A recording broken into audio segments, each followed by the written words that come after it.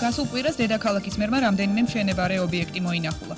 ძირითადად ის ცენტრალური მაგისტრალები, სადაც გზის საფარი თითქმის თავიდან კეთდება. პირველი ობიექტი რუსთავიდან ქალაქში შემოსასვლელი 2 კილომეტრიანი გზის მონაკვეთი გახდა, რომელიც გაფართოვდა. ტერიტორიიდან გატანილია ღია ნაგავსაყრელი. დამონტაჟებულია გარე განათება. ერთ კვირაში აქ ასფალტსაფარიც დაიგება. სოფლიო ბანკის პროგრამით მუშაობთ და ის დანაპირები, რაც დავაპირდით ჩვენ მოსახლეობას 1-4 თვის წინათ, ეს დანაპირები შესრულებული იქნება. წერეთლის გამზირზე მიდის ასევე ინტენსიურად მუშაობა, ნახევარი წერეთლის გამზირი უკვე მთლიანად ასფალტსაფარით მოცულია. მეორე ობიექტი სწორედ წერეთლის გამზირი გახდა, სადაც მთლიანად გამოიცვალა კომუნიკაციები. დამონტაჟდა ახალი ეკონომიური გარე განათების ლამპიონები, მოპირკეთდა ტროტუარებიც. ამ ორი მაგისტრალის დასრულებას მაისისთვის ვარაუდობენ. ბაკის პარკში კერძო კომპანია, რომელიც თავის ვინაობას ჯერჯერობით არ ამხელს, ქალაქის სამსახურებთან ერთად ინტენსიურ აღდგენით სამუშაოებს აწარმოებს. დაწყებულია ხეების გადაბელვა, რომელიც აქ 20 წელზე მეტი არ ჩატარებულა.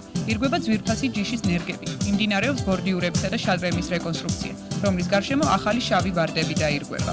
ფაქტიურად ძალიან დიდი სამუშაოები მიმდინარეობს და ეს ყველაფერი სადღაც ალბათ ერთ თვეში უნდა დასრულდეს. ისე რომ აი გაზაფხულის ესეთი და საფხულის პირას უკვე მოსახლეობას, თბილისის მოსახლეობას ექნება იმის საშუალება, რომ ვაკის პარკით, როგორც ადრეულ წლებში სარგებლობდა ხოლმე, ისე ისარგებლოს.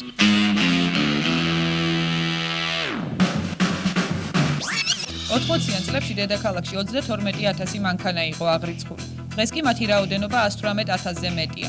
ამას უკონტროლო მოძრაობა და ყოველი ფერხის ნაბიჯზე ავტოსადგომებიც ემატება და გადაადგილება ქალაქის ყველაზე ფართო ქუჩებზეც ჭირს. ჩემთვის გაუგებარია, აბსოლუტურად გაუგებარია, ვიწრო ქუჩაზე ორ მხრივ როგორ შეიძლება მანქანები იდგეს.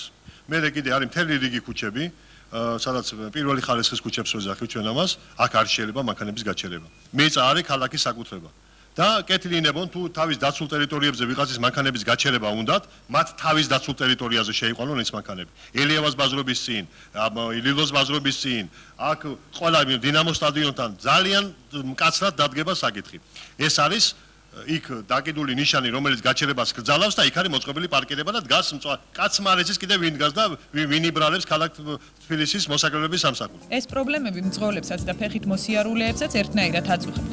სწორედ ამ საკითხების დასარეგულირებლად და მოსაგვარებლად შეიკრიბნენ ქალაქის შესაბამისი სამსახურების საკრებულოს თავმჯდომარესთან.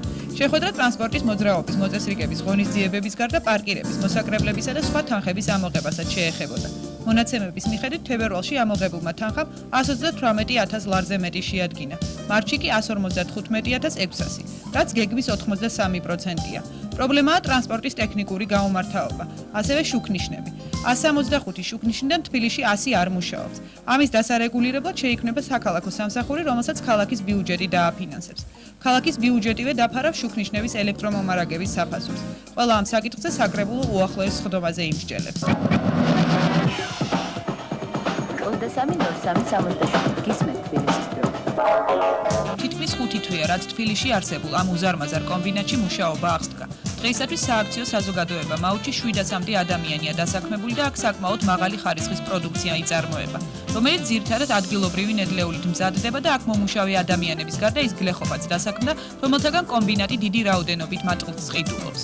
ყველაფერს მაინც განაპირობებს პროდუქციის ხარისხი და კონკურენტუნარიანობა. და ეს არის ჩვენი ძირითადი ამოცანა და მიმართულება. რომ კონკურენტუნარიანი გახდეს ადგილობრივი პროდუქტი და ხარისხიანი იყოს, რომ მაგალითად სამხედრო იქნება ეს, პოლიცია იქნება თუ მოსახლეობა იქნება, არ ეძებონ იმპორტული საქონელი მაღაზიებში და იყიდონ ადგილობრივი პროდუქტი ხარისხიდან გამომდინარე. შალეულის გარდა აქ სპორტულ და სამხედრო ტანსაცმელს, ასევე კერძო დაკვეთებით სკოლის ფორმებსაც კერავენ. თუ გასაღების ბაზრის პრობლემა მოიხსნა, წარმოება უფრო გაიზრდება და აქ 1000-ზე მეტი ადამიანი დასაქმდება. გაიზრდება ანაზღაურებაც. ამ ეტაპზე დედაქალაქის მერია რამდენიმე შეკვეთას მისცემს კომბინატს. ქალაქის მერია დაინტერესდება ძირითადში პოლიციის ფორმით. ბავშვთა სახლები, მაგრამ ძირითადში უფრო თბილი ტანსაცმელია ის, რომელიც ახლა ჩვენ უკვე ნიმუშების სახით ვნახეთ, გარკვეული რაოდენობა შეიძლება ისიც შეიძინოს ქალაქის მერია. პირადად თქვენთვის თუ მისცემთ რამეში? ჩოხა ახალოხის შეკვეთას მივცემ პირადად. ჩემ ზომებში ჩაჯდება. და სხვათა შორის ძალიან მნიშვნელოვანი იქნება ბატონი ვანიკო ქალაქის მერი თუ ჩვენ შეკრებილი პროდუქციას ჩაიცნებს თუნდაც ჩოხის სახით, თუნდაც პიჯაკის სახით, ეს ჩვენთვის ძალიან დიდი სახელი იქნება, იმიტომ რომ რეკლამა გაუკეთდება ადგილობრივ პროდუქციას.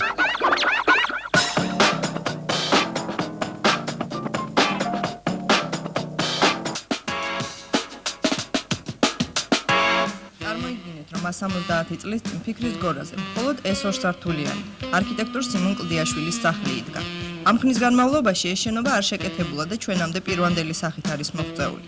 ბუნებრივია მისი დღევანდელი მძიმე მდგომარეობაც. ყველა მობინადრეს აქვს ბინა პრივატიზირებული და ესე იგი მინიმალური, უბრალოდ პატარა შეკეთების უფლებას არავინ არ გვაძლევს. ინვესტორი არ გამოჩენილა, თქვენ არ გიზრუნებთ. ჩვენ არ გვიზრუნია იმდენად რამდენადაც ჩვენ თვითონ გვაქვს ძალიან დიდი სურვილი, ვინც არიან მობინადრეები, რომ ჩვენ თვითონ გავაკეთოთ. თუ არის ეს სახლი არქიტექტურული ძეგლი, მაშინ მოგწევთ ჩვენ საშუალება რომ რაღაცა გავაკეთოთ.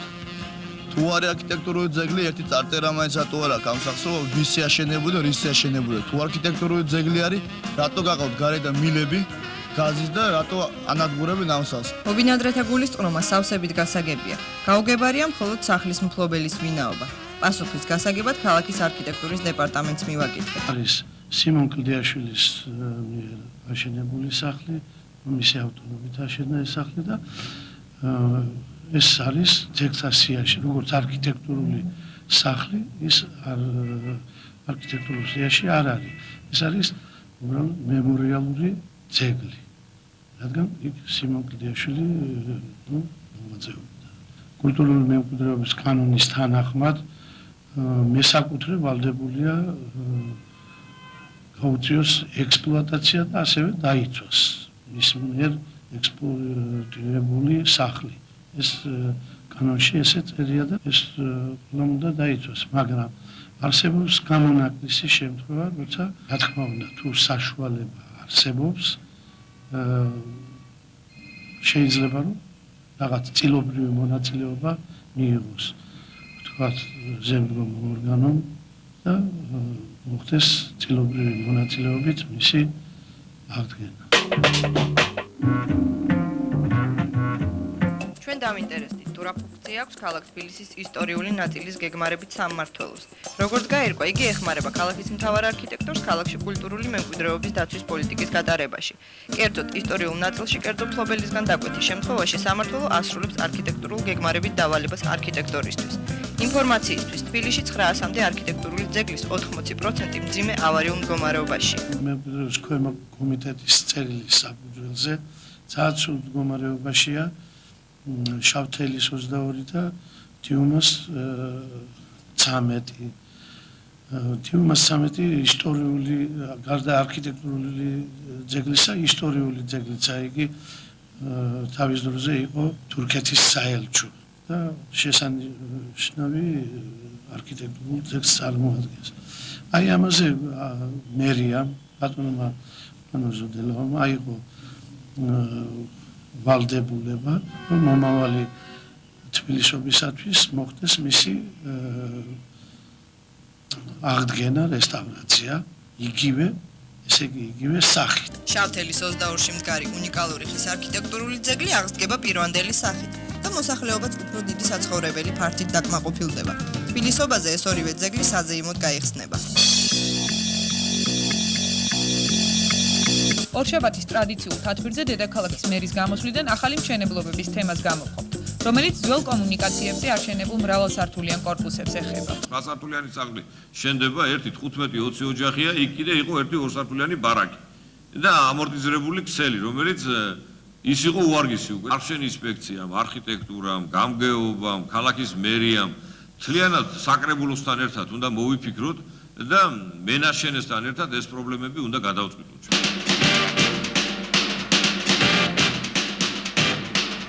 დედაქალაქი, ყველაფერი მასზე და მის გარშემო. მოკლედ ნებისმიერი სახის ინფორმაცია შეგიძლიათ იხილოთ ინტერნეტში თბილისის ოფიციალურ ვებგვერდზე. უბრალოდ გახსენით www.geotbilisi.com და უამრავ კითხვაზე იპოვით პასუხს.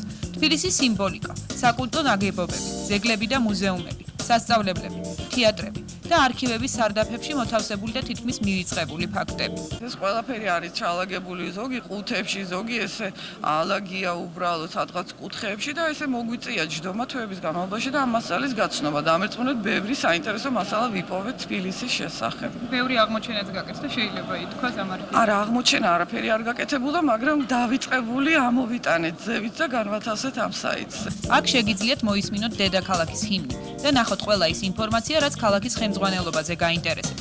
ამ წამოწყების ინიციატორები საკრებულოს საზოგადოებასთან ურთიერთობისა და საგარეო საკითხთა კომისიის თავმჯდომარე და მისი წევრები გახლდათ. ვიდეო კი როგორც ისინი მოკრძალებულად ამბობენ, დრომ მოიტანა. ჩვენათაც იმედი გქონდა, რომ რაღაცა იყო არ და არსებობდა მერიაში ყოველ შემთხვევაში ან თბილისზე რაიმე. აღმოჩნდა, რომ მართლა არაფერი არ არის და სასწრაფოდ დავიწყეთ ამაზე მუშაობა.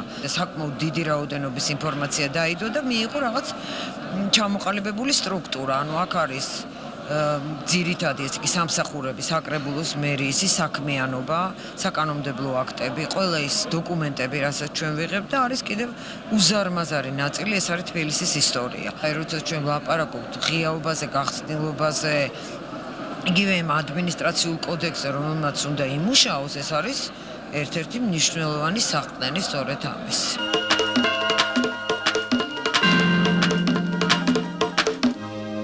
შაბათ საკრებულოს თავმჯდომარე ლადო კახაძე საინტერესო ღონისძიებას დაესწრო. გდანის მესამეა მიკრორაიონში არასამთავრობო ორგანიზაციისა და მერიის ხელშეწყობით ბავშვთა გასართობი და დასასვენებელი კომპლექსი აშენდა. იმ დღეს საკრებულოს წევრებმა ტერიტორიას მწვანე ნარგავებით შემატეს. დღევანდელი ღონისძიება გახლავთ გაგრძელება ერთი თემის. წესიერი საცხოვრისი პირობების შექმნის, ანუ ეკოლოგიური გაჯანსაღების. ამავდროულად ძალიან ლამაზი ფორმა სამთავრობო და არასამთავრობო სტრუქტურების თანამშრომლობის. ძალიან ლამაზი ფორმა და სწორი ფორმა ინდივიდუალური მეწარმეობისა და ქალაქის ხელმძღვანელობის თანამშრომლობის.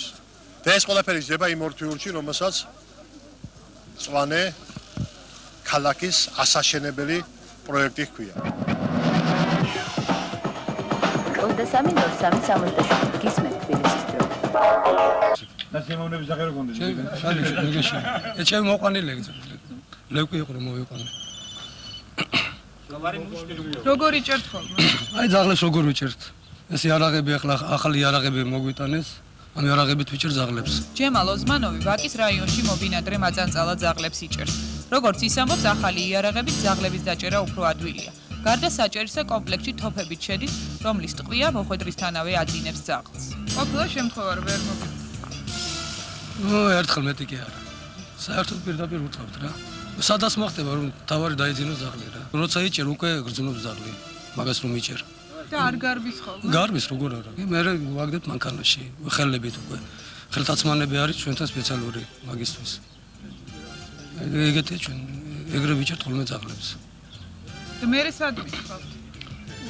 ადგილი არის სპეციალური ძაღლების ის პიტომნიკი ქვია რა, საერთოდ. ეს არის ალექსეევკაში. იქ ერთი ქალია უვლის იმ ძაღლებს. ეს ძაღლსაჭერი მანქანები ბრისტოლის მერიამ თბილის საჩუქრად გადასცა. როგორც ბატონი ჯემალი ამბობს, აქ 25 ძაღლი ეტევა. თუმცა ამდენი ერთ გასვლაზე არ შეხვედრია. ვაკის დასუფთავების სამსახურს ძაღლმჭერი მანქანის გარდა რამდენიმე თანამედროვე ნაგვის მანქანაც აქვს. ეს საჩუქარია ქალაქ ბრისტოლიდან. ასეთი დედაქალაქში 9 მანქანაა, რომელიც ვაკეს აბურთალოს, დიდუბე ჩუღურეთის რაიონებს ემსახურება. მალე ის გლდანი ნაძალადევის რაიონშიც გამოჩნდება. დასუფთავების მანქანები ჩვენ ძალიან გვჭირდება ქალაქში. ძალიან ბევრი მანქანები ამისათვის საჭირო, სადაც 250 ერთეული საჭირო იმისათვის, რომ პარკი განახლდეს და მე მაქვს მოლაპარაკება ასევე სარბუგენის მხარესთან, ასევე ნანტის მხარესთან და ვფიქრობ, რომ ისინი უსასყიდლოდ გადმოგცემენ ჩვენ დასუფთავების მანქანებს. კულტურის საქალაქო სამსახური ხშირად გვაწვდის ახალსასიამოვნო ცნობებს კულტურის მუშაკების თანადგომის შესახებ. სამწუხაროდ თუ საბედნიეროდ ეს მცირე დახმარებები სასიცოცხლო ფუნქციას ასრულებს ბევრი ჩვენი თანამემამულისთვის. რამოდენიმე დღის წინ ჩემთან სტუმრად იყვნენ ბატონი გოგი ხოშტარია და ქალბატონი ირენი გედევანიშვილი, ეს გახლავთ ჩვენი თანამემამულე საფრანგეთის მოქალაქეა და ძალიან საინტერესო პროექტს ვახორციელებთ კულტურის გადარჩენის ფონდთან ერთად. რამოდენიმე თვეში გაიხსნება 100 კადზე უფასო სასადილო, რომელიც მოემსახურება მე ძალიან მიჭირს ახლა ამ თემაზე საუბარი იმ ხელოვან ხალხს, რომელსაც ძალიან უჭირს დღეში ერთხელ მათ ჩვენ ვასადილებთ, ვისაც არ აქვს ამ თქვა ამის საშუალება რომ თქვა მობრძანდეს იმ ადგილას, სადაც ეს სასადილო იფუნქციონირებს, ჩვენ თვითონ მათ მივართმევთ თქვა სახლში. გარდა ცხელი სადილისა, წითელი ჯვრის და კულტურის საქალაქო სამსახურის ერთობლივი პროექტის საფუძველზე, პოლონეთის ცნობილი ფარმაცევტული ფირმა მედიკამენტებით მოამარაგებს კულტურის მუშაკების ამ ნაწილს. ჩვენ თანამშრომლობთ ასეთი ორგანიზაცია მესამე ასაკი, ჩვენ სიები სავიღებთ მათგან. წითელ ჯვართან ერთად ჩვენ ამ სიებს შევაჯერებთ, გენჩით რომ ჩვენ პენსიებს ვარიგებთ კომპანია ჯეოსელის მეშვეობით, კულტურის გადარჩენის ფონდის მეშვეობით 20 გამოჩენილ პიროვნებაზე. ეს თანხები წელს გაიზრდება და პიროვნებებით გაიზრდება და თქვა 20 წელს შეიძლება იყოს უკვე 40-50 და ეს იქნება მთლიანად ციკლი ამისი. იმიტომ რომ ეს მედიკამენტებით ჩვენ დავიწყებთ მომარაგებას და უზრუნველყოფას, ასევე დღეში ერთხელ 100 კადზე იქნება სადილი და მე ვფიქრობ ეს ძალიან დიდი საქმეა. სასადილოს ვფიქრობთ რომ გაკეთდეს ვაკეში, ქალაქის მერთან ჰქონდათ მათ შეხვედრა, ბატონ ვანუზოდელავა აღუთქვა დახმარება და გამოიყოფა ვაკის ტერიტორიაზე სასადილო, რომელიც მოემსახურება ამ კატეგორიის ხალხს.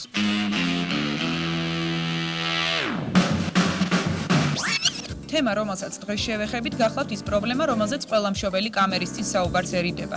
იმის შიშით, რომ მათი შვილები პედაგოგებმა არ შეავიწროონ. ეს გახლავთ სკოლებში დაწესებული შემოწირულობა, რომელიც კანონით ნებაყოფლობითია, თუმცა სკოლის დირექციის მოთხოვნით სავალდებულო და ის უბნებისა თუ სკოლების პრესტიჟულობის მიხედვით 2-დან 15 ლარამდე მერყეობს. ერთ-ერთ სკოლაში მშობელი, რომელმაც ამ პრობლემაზე ხმა აიმაღლა, იძულებული გახდა შვილი სხვაგან გადაეყვანა სასწავლებლად. განათლებაში არსებულ ამ და სხვა პრობლემებს ქალაქ თბილისის საკრებულოს სოციალურ საკითხთა კომისიის თავმჯდომარე მანანა ნიკოლაიშვილი იმ უკონტროლობითა და ქაოსით ხსნის, რაც დედაქალაქის განათლების სისტემაში ხდება და მასში განათლების სამინისტროს ადანაშაულებს. საქართველოს კანონი განათლების შესახებ 1997 წლის 27 ივნისს იქნა მიღებული და ამავე კანონის 53 მუხლით განისაზღვრება, რომ საალკო სისტემით მიდის მართვა მთლიანად მთელი განათლების სისტემის და მთელი სახელმწიფო საგანმანათლებლო პოლიტიკის წარმართვა ევალება ზუსტად აი ამ ოლქს. იმის გამო, რომ კანონში შესწორება არ მოხდა, თბილისი კახეთის ოლქს მიაკუთვნეს და დღემდე ის კონტროლი, რაც მას ევალება თბილისის შემთხვევაში ვერ სრულდება. პარალელურად იქმნება თბილისის განათლების სამმართველო, რომლის საქმიანობა იმდენად შეზღუდულია, რომ მას ხუმრობით გაშვილების კანტორას უწოდებენ. ამ კონტროლის შესუსტებამ გამოიწვია ჯაჭვი აიგო რა, განათლების სასწავლამზელობითი პროცესის ცვლილება მთლიანად, აი ძალიან ბევრგან დარღვეულია, განათლების ხარისხი დაეცა და ასევე კორუფციის ხარისხი ამაღლდა. თბილისში არის საშინელება საერთოდ. არ არსებობს ხახნოს სახელმწიფო მართვის ორგანო განათლებაში. თავად თემა საკმაოდ ვრცელი და პრობლემატურია. ამიტომ ჩვენი ერთი გადაცემა მთლიანად დაეთმობა განათლების სისტემაში არსებულ პრობლემებს. ასე რომ დაგველოდეთ. ყურადღება, თუ დედაქალაქის პრობლემები თქვენი პრობლემებია. TBC-TV სტუდია გახლავთ ჩანს, რომ ელაპარაკოთ ქალაქის მერიას, გამგებლებს, საკრებულოს. დაუსვათ მათ ნებისმიერი შეკითხვა და მოითხოვოთ პასუხი TBC-TV-ს აცემაში თბილისის დროით. ვიცხოვროთ, ვიფიქროთ.